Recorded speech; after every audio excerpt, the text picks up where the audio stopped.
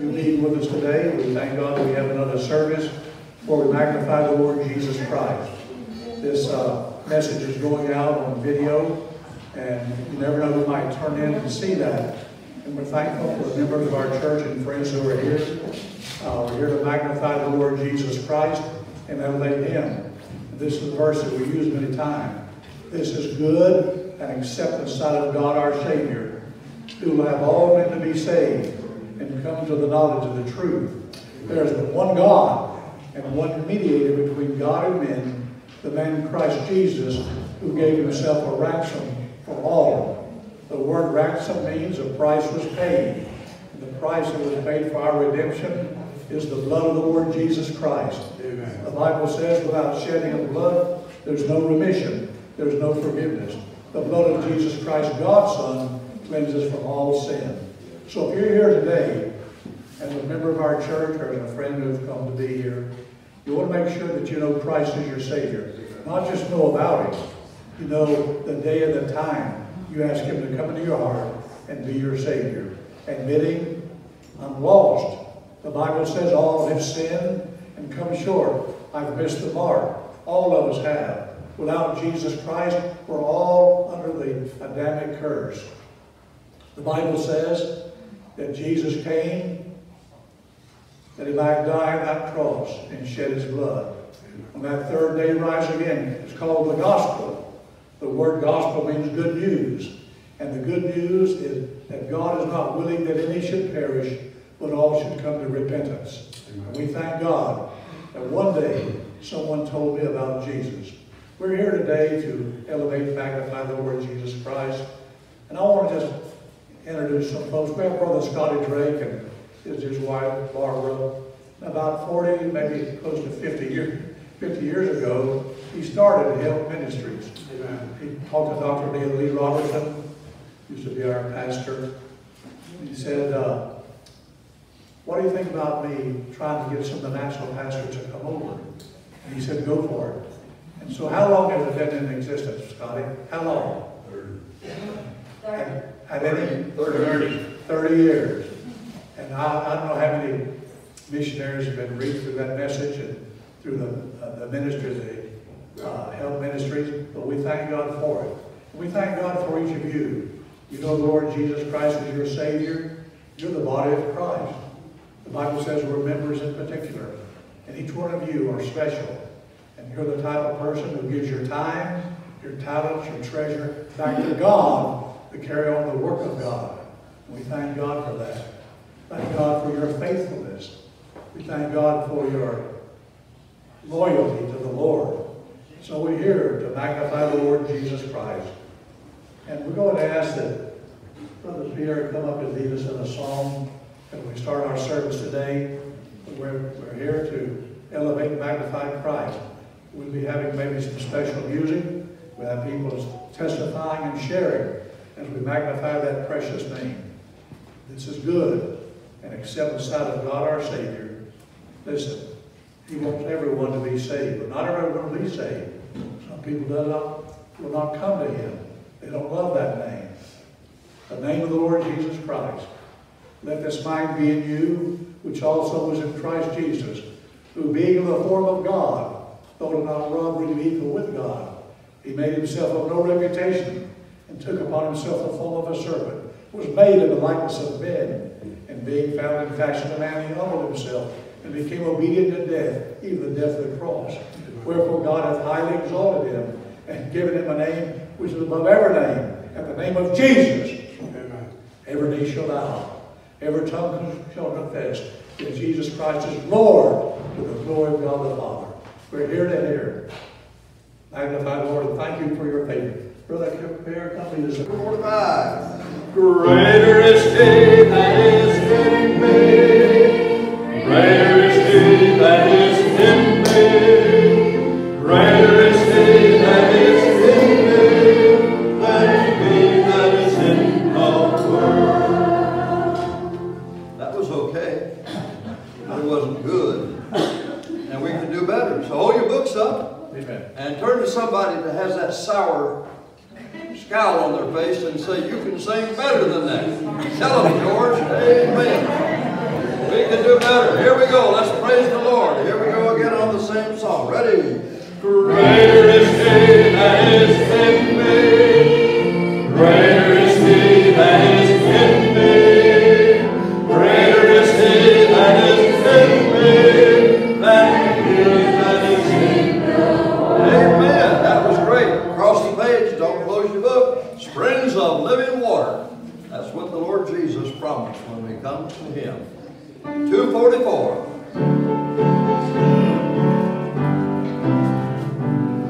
I thirsted in the barren land of sin and shame, and nothing satisfying there I found. But to the blessed cross of Christ from the day I came, where springs of living water did abound. Everybody now, drinking at the springs of living water. Happy now am I, my soul is satisfied, drinking at the springs of living water. Oh, wonderful, bountiful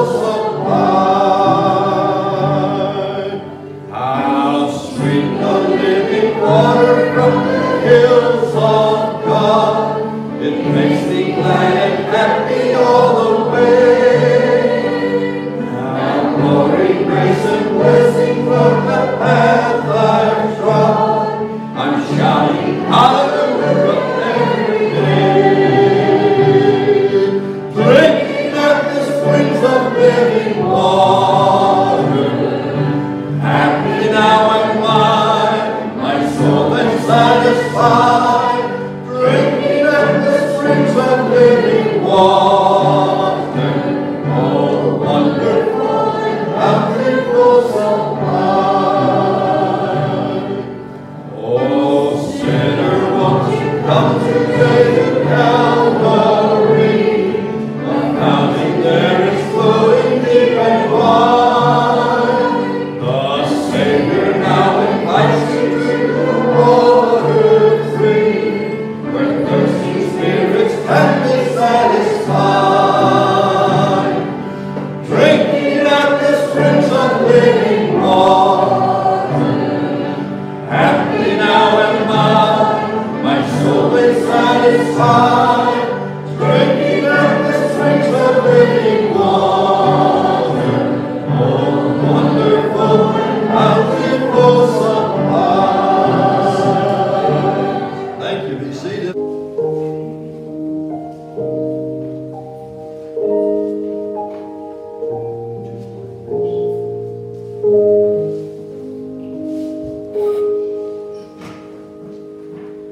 My Jesus.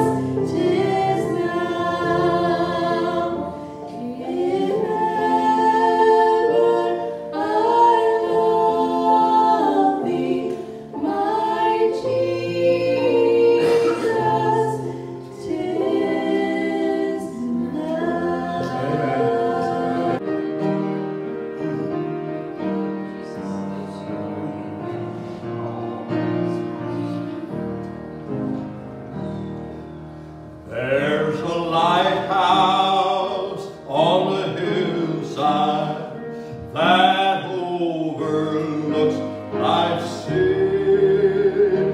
When I'm tossed, it sends out a light that I might see. And the light that shines in darkness now will surely lead us home. If it wasn't for the lighthouse, my ship would be no more. And I thank God for the lighthouse. I owe my life to Him, for Jesus is the lighthouse, and from the rocks of sin He has shown a light around me that I could clearly see. If it wasn't for the lighthouse, where would this ship be? Everybody that lives about us says tear that lighthouse down. There's no need of it standing. There's no need of it standing around. Then my mind goes back to that stormy night when just in time I saw the light.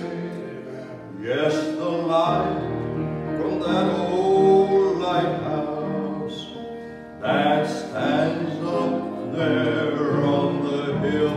And I thank God for the lighthouse.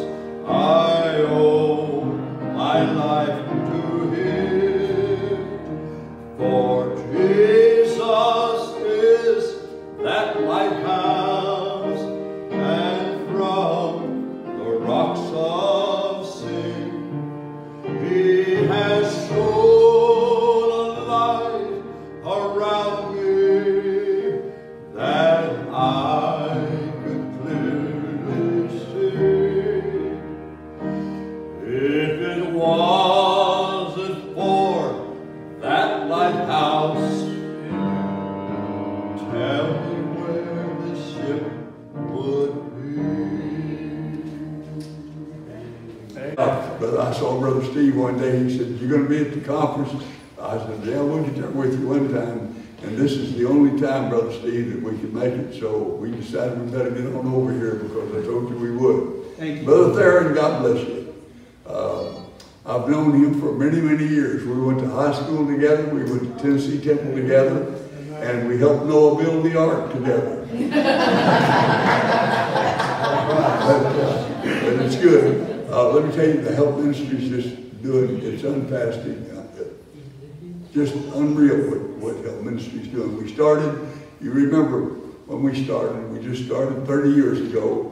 And we started helping in Mexico, going up into the mountains where the Indians were, and trying to help get the gospel to those people in those villages. And the next thing you know, the Filipinos showed up, and we went over there. And the Filipino work, what they're doing. They're doing what you guys are doing, Brother George. The Filipino work, we started with 33 works, and today, Brother Theron, they have over 1,000 in their fellowship, 1,000. And they're training people. They're now building their own college, Bible school, and everything else. So it just started out with just in Mexico, and we didn't go out hunting for them. In fact, you came to us, I believe, Brother Theron. We didn't come to you, but he came. And this is one of the first churches that started. And brother, I want you to know something. Had not been people like you supporting me, I've been able to go to 70 countries, many of them 5, 6, 7 times. I've been able to go to George's place, Brother George's place, And George, how many, I don't want to take any of your thunder, but I want the people to know exactly what we're doing. How many churches have you started? More than 100. More than 100. You folks started, I want you to see this. Brother George, you wasn't doing that kind of stuff until you met us. And they begin to see what we're doing. And we go over there, and the reason we go is so that we can come back and tell you what they're doing. That's right. And it's because you helped me, this church helps me, that I've been able to travel all around the world many, many times. And God is blessed. But to show you what you folks did 22 years ago, yes. You start, huh? Yes, 22 years ago. Well, 23 years ago, you started helping him. Now then, he's responsible for building over 100 churches. That's right. They're training them. That means all those churches, you folks are getting your coupons. Huh? You understand? Every time you start a work, every time people get saved, this church gets to tear off a coupon in heaven. Yeah. So that's what you're doing. That's what you're doing. And I praise God for you. And I do thank the Lord for you, Brother Steve. God bless you for helping your dad like that. And when you get our age, we need our boys to help you, don't we? There. I'm kidding you. He's a young fellow, really. He's a year older than me. But anyway, thank you for all that you're doing. And folks, let me tell you something. All these things that you're doing, helping up these people, helping our nationals, if it wasn't for people like you, we couldn't do it. Because of people like you, we're able to spread out churches all around that's got on board with us, and we have over 1,000 churches, but because of people like you putting these guys up and we've got a place for them to stay, that means you're helping all these people around your churches. You're helping other churches. You're not just doing it for Valor Avenue. You're doing it for other churches too, because I don't know, we do something, surely somebody would, but put it on your preacher's heart to make a place to where we can have these people, where we can spread out and give the gospel all around. So we thank you. God bless you for letting me be here. And we're looking forward to Brother George. I want you to preach up, Brother George. Okay? All right? Okay. They're used to preaching. They're used to preaching. There's a preacher. So you got to preach. Amen. God bless you. Thank you.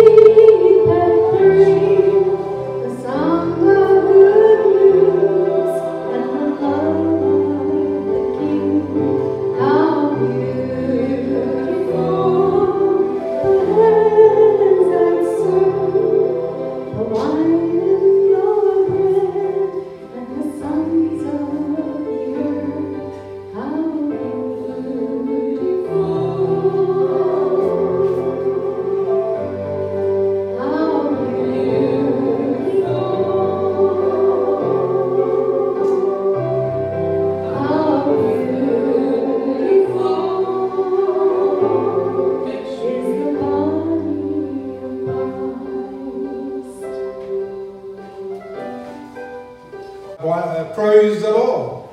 Amen. Praise the Lord. Amen. Bwana asifiwe. Say amen. Amen. To say Bwana asifiwe is in Swahili. Praise the Lord. Amen. Amen. Because of time, maybe I'll be because of the time. Now, I want to thank God that I am here for the second time. 22 years ago, I came and meet my brother, Kungu. And really, God helped me to have him as not only a pastor, but my brother.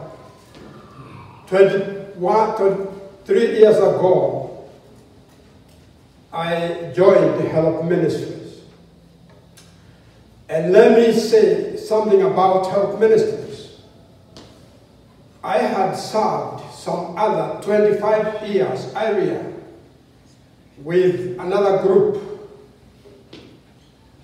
But when I met Help Ministries, I understood its biblical philosophy, and I met my brother, Dr. Scott Drake, a strong man of God with a vision to touch the world with the Word of God.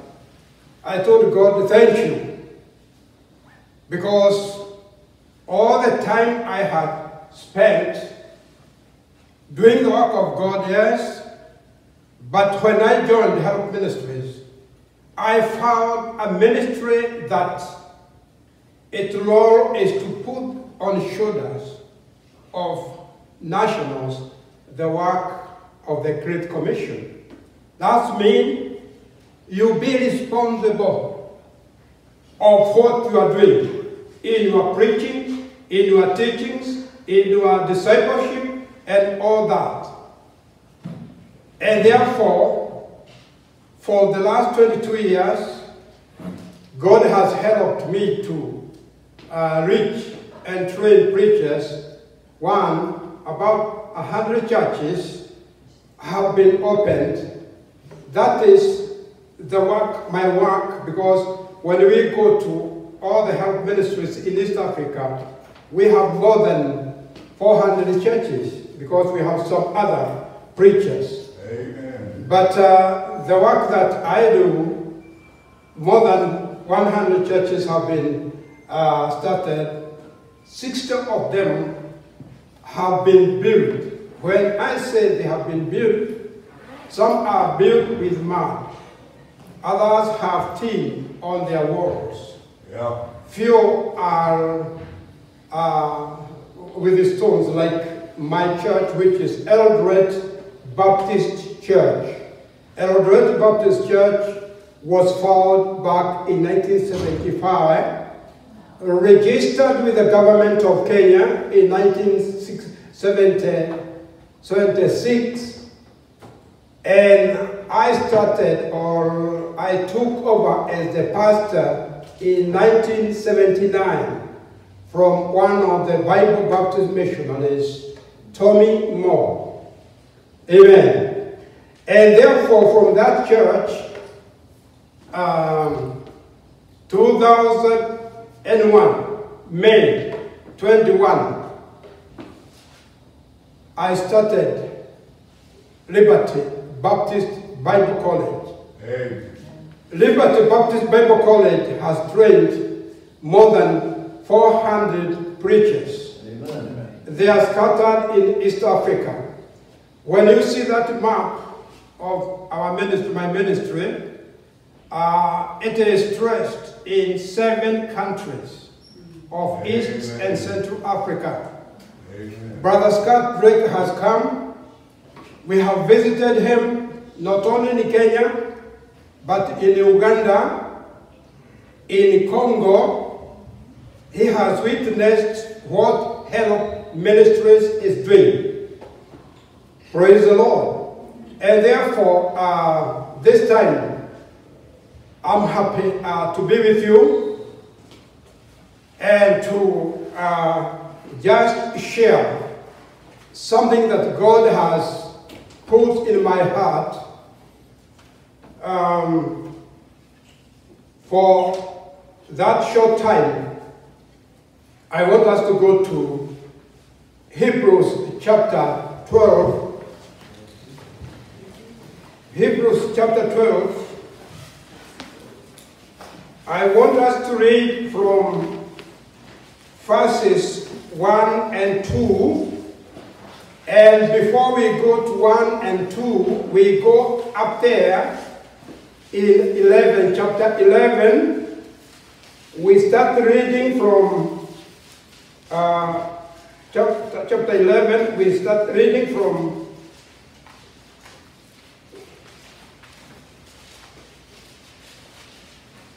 verse 36 of chapter 11. We are to go to chapter 12 after reading chapter 11 verses 36 to 40.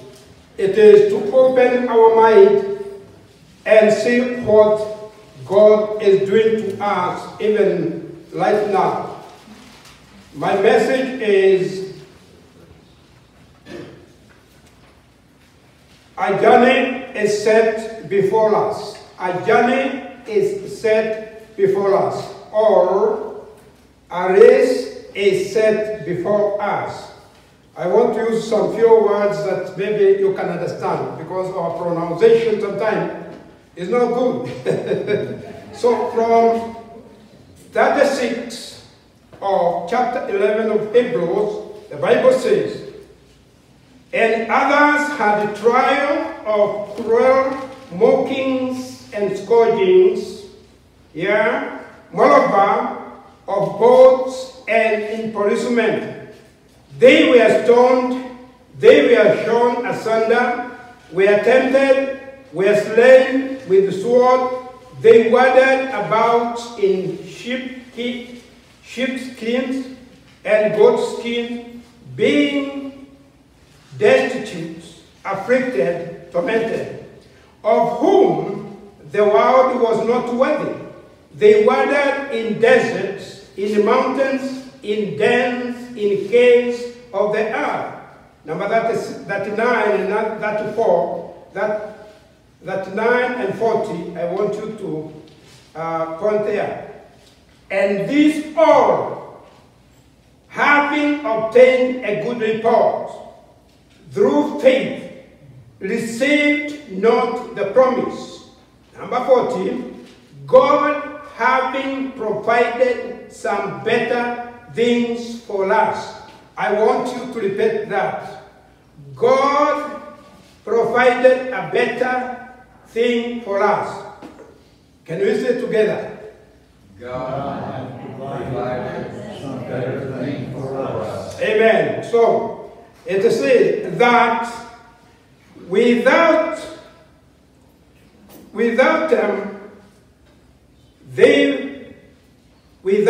us should not be made perfect or complete.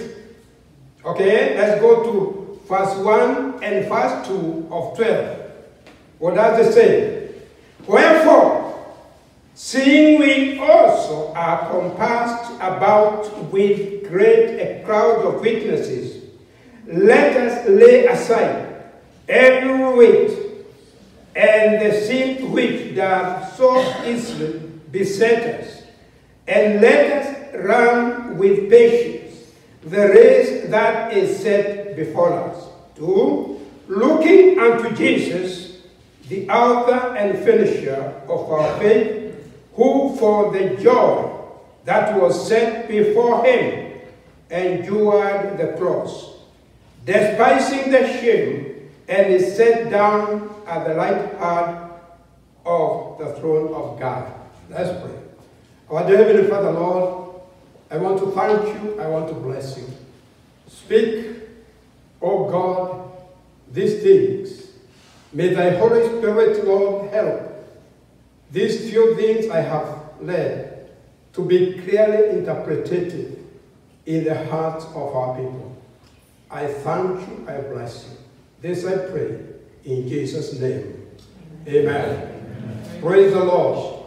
So, before us, a list is set before us. In chapter 11 of Hebrews, you know, it's about the heroes of faith. Heroes of faith. And our people, or those Christians, those heroes who did do the work of God, time came when they were to ask God, when are you to give us thy promises? When are you to come? We have heard that though they had qualified to go to heaven that time, amen, they had all the right to go during their time. And most of them were asking, when are we to go? The Bible is very clear there that that night, these all having obtained a good report before the Lord. They have obtained a good report. Praise the Lord. Most of us here, before God, we have obtained good report. We have an example of our brother, Dr. Scott. We have an example of our brother, Pastor Tuning, and others. Even some other brothers, those I met here, 22 years. If a report can be asked, they can be given a good right that, yes, they have obtained a good report as the others. But because of the good program of God for us, good management of God in his program for us, at this time that we are here, God has a purpose for us. God has a good work for us. And that is why we are here. That is why God has kept our brother, and even our brother, Dr. Scott, and men like him. Because the few words he has shared here, the Spirit of God has shown me, he is a person with a background of doing the work of God. I just have seen him some minutes. But the Spirit of God has shown me that behind him, there's work he has done. God bless you. The Bible says, even had obtained that good report, and through faith received not the promise. Number 14, God having provided some better thing for us. Amen. Better things for us. That they without us, hallelujah, they without us, they without you. Amen. Should not, without us, should not be made perfect. They are still there. We have said goodbye to many of our fellow Christians. I have witnessed various of great preachers in Kenya who we have preached not less than 40 years. They have gone. I remember last year, I went to preside over a burial of one of our pastors. And he is laying there in the cup, in that box. And I stood behind that and I told him, Dr. Kiagiri, you are gone before me. Do not come to me quickly, because I have work to do. Praise the Lord. I told him, rest in peace. Don't come to me, I have work to do. I didn't have a schedule to come to America, but God has a plan for me. Amen. Praise the Lord. Because God has provided a good time for us.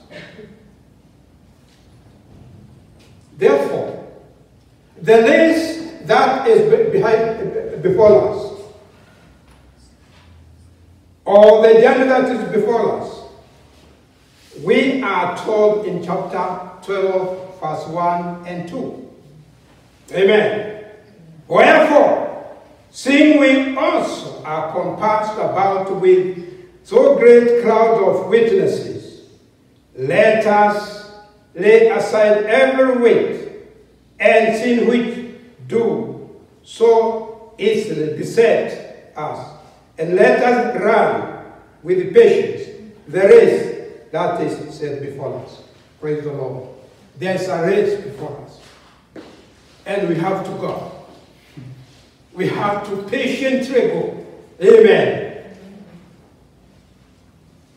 22 years ago, when I was with the health ministries in different areas, Brother Scott Drake took us to North Carolina. There were some mountains there, Mount Pisgah, and we were to climb there. But today I don't want to climb.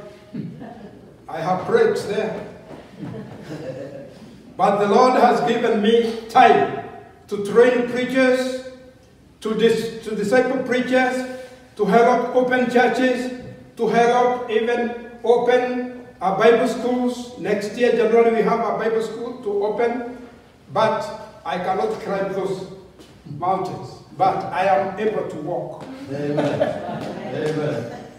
Praise the Lord. Amen. Because God has given us an opportunity, a time to do the work.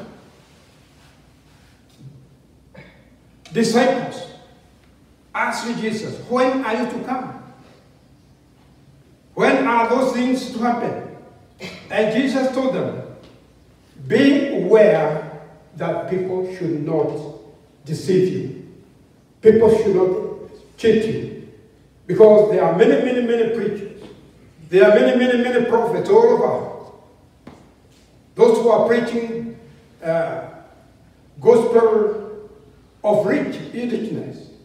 But let abide in this book. This book is to help us to meet our Jesus. It is to help us do the work of the Great Commission.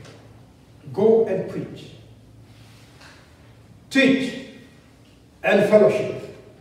And that's why we are here. To fellowship and to share what God wants us to do. Please, you are invited to come to Kenya, to come to Africa, and join us. And to come to Africa, you may not board an airplane. You may not want to go to and be in the airplane. But whatever God can provide in you, $1, whatever, it will be part of the ministry that God has given us. This church has touched many, many, many areas. Health ministries today is in more than 70 countries, and more than 600 preachers are being supported through the health ministries. I want to ask, please let us come to Africa to do the work of the ministry. Heavenly Father, Lord, I want to thank you. I want to bless you. Because of that short message I can share with the church. My God, my Father, I pray that the Holy Spirit, O Lord, may help our dear Christians, that, Lord, they may know and have the compassion, Father, to take their biblical position in the mission work, Father, to help reach the unreached and the work that is before us to do. I thank you, God, for the privilege to share thy word, oh God, in this pulpit. In Jesus' name I pray and trust. Amen. Amen. Thank you very much. We're so thankful for each of you being with us today. We thank God for your faithfulness.